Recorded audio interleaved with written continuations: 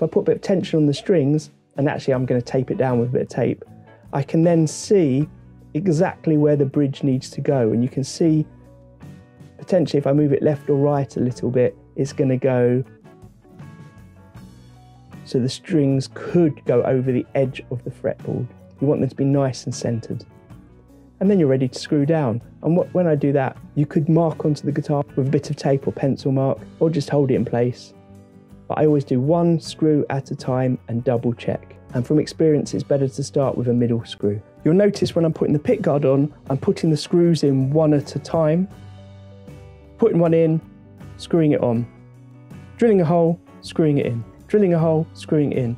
That way I can make sure everything is perfectly lined up and hasn't slipped when I'm doing it. I try to start in opposite corners or as far away as possible as I can.